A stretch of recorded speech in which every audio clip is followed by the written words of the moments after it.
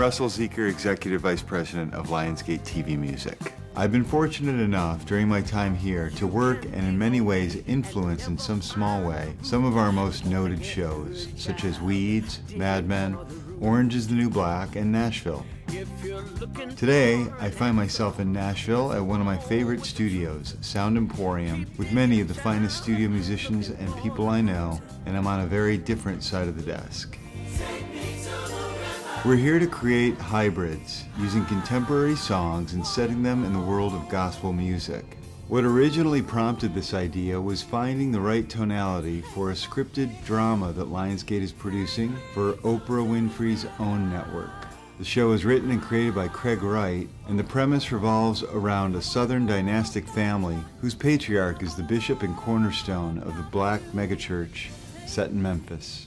Has God given me a message for the people of God today?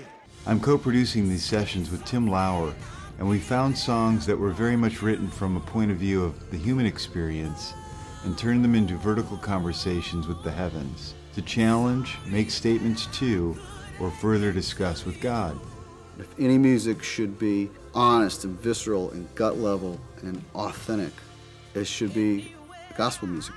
The music in and of itself, just by itself, can still communicate and cover the ground that the show is going to cover in the way the characters develop. Every long lost dream led me to where you are. Others who broke my heart, they were like northern stars, pointing me on my way into your loving arms. This much I know is true, that God bless the broken road that led me straight to you.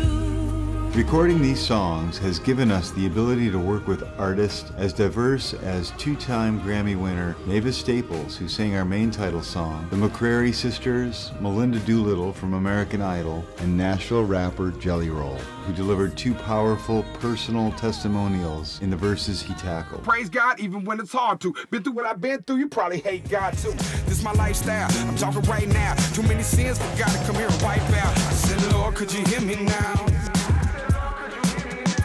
I said, Lord, could you hear me now? I want the music that I listen to that addresses God to have the level of authenticity and honesty and rough edges and believability. I think that's what we're doing right now.